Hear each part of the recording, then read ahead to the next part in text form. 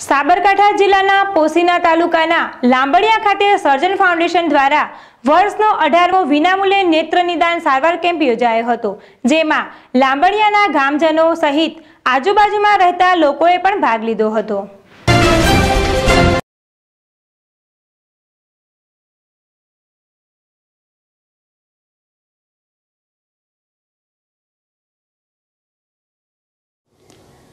પોશીના તાલુકાના લાંબડિયા ખાતે સ્વર્ગીય નિશાબેન ચૌધરીના સ્મરણાર્થે પારસ વિદ્યાલય લાંબડિયા ખાતે સર્જન ફાઉન્ડેશન અમદાવાદ આયોજિત વર્ષનો 18મો વિનામૂલ્યે નેત્ર નિદાન સારવાર કેમ્પ યોજાયો હતો, જેમાં લાંબડિયા ગ્રામ સહિત આજુબાજુમાં રહેતા ગામોમાંથી કુલ 590 દર્દીઓએ સેવાનો લાભ લીધો હતો અને 244 વ્યક્તિઓને રાહત દરે ચશ્માનું વિતરણ કરવામાં આવ્યું હતું, જ્યારે 122 દર્દીઓને ઈડર ખાતે આવેલ આત્મવલ્લભ હોસ્પિટલ ખાતે વિનામૂલ્યે ઓપરેશન સહિત દર્દીઓને રહેવા જમવા તથા લાવવા લઈ જવા સુધીની સગવડ પણ પૂરી પાડવામાં આવશે।